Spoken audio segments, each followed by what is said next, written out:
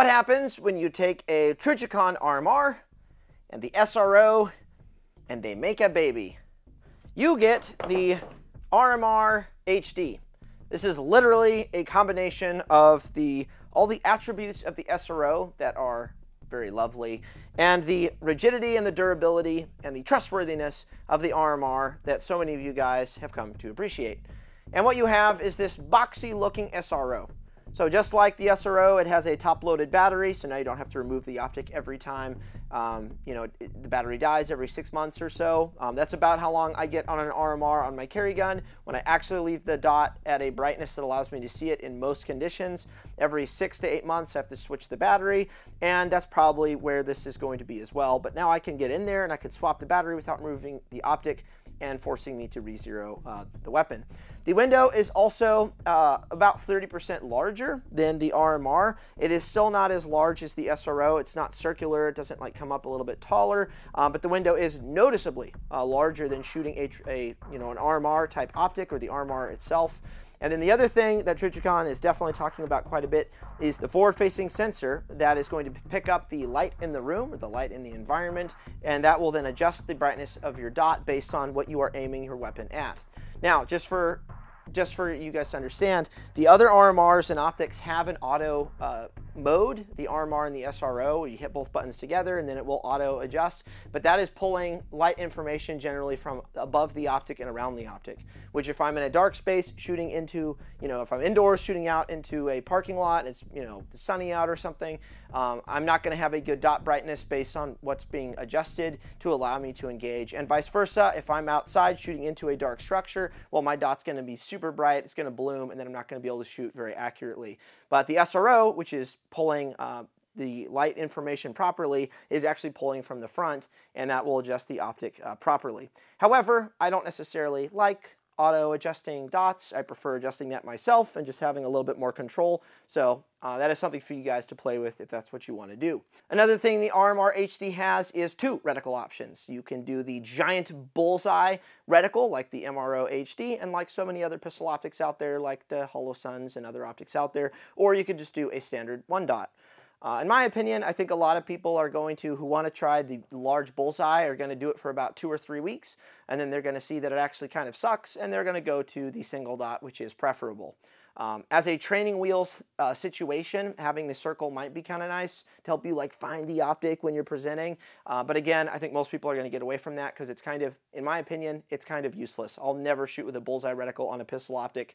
It's just not necessary. And even on a rifle, it's not always necessary either. But on a pistol, it just gets really annoying based on how much of the image it's taking up when you are dropping this onto a target to engage. What's in the box is pretty simple. I already have the optic already removed.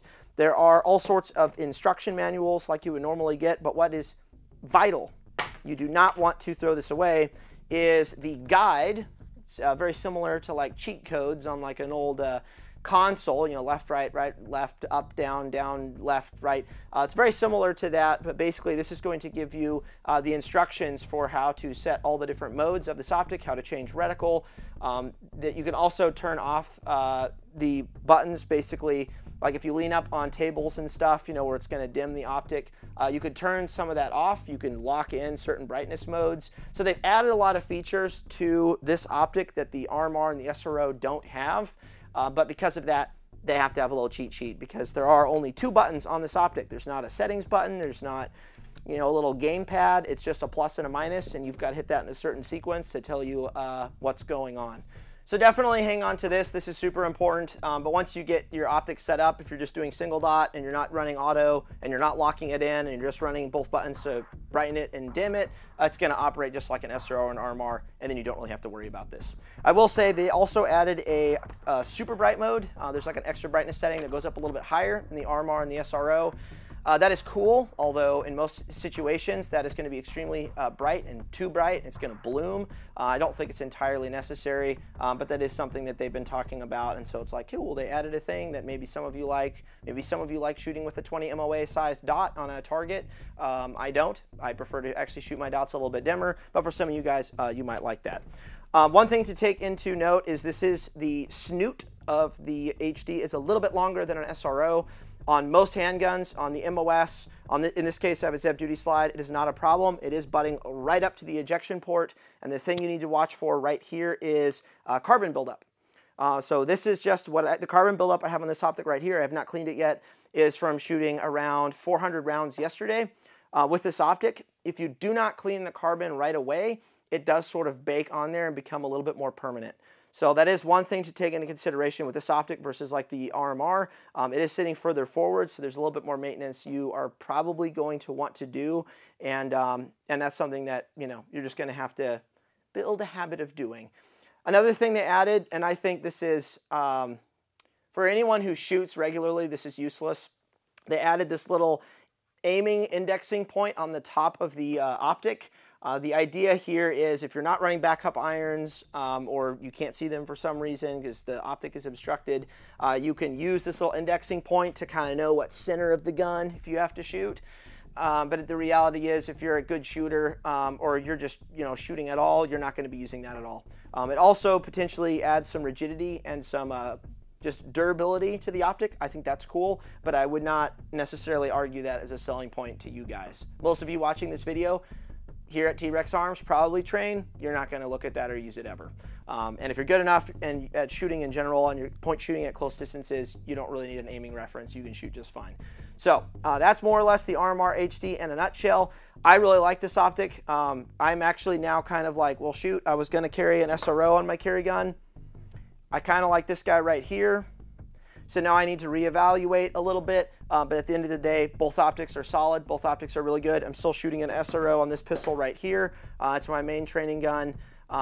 This optic did not hold me back yesterday, which was the main thing I was checking out. It is tinted blue, the same as the RMR. Some of you all are going to probably ask about that. The SRO is a little bit clearer of the window tint specifically, but the blue tint of this optic, because the window is a little larger, is less noticeable, especially when you're actually focused on shooting and hitting targets and doing things. So I really don't think you need to worry too much about that, and that's how Trijicon gets really good battery life, because they're able to project that LED red dot on that pane of glass, and because it's blue, there's contrast stuff going on that allows them to suck more battery life or have more battery life. So that is just one thing. It didn't slow me down shooting this optic, and so that's why I'm kind of like, well, maybe I want that for my carry gun instead of the SRO. So, but that's pretty cool. The Trijicon now has a nice little optic that's an in-between from the SRO and the RMR, and I'm really happy that we're able to support this optic, and I'm really glad that Trijicon is making this. If you have any other questions about the Trijicon RMR-HD and its compatibility with slides on the market, or just other questions about this particular product, go ahead and email us at team@trex-arms.com.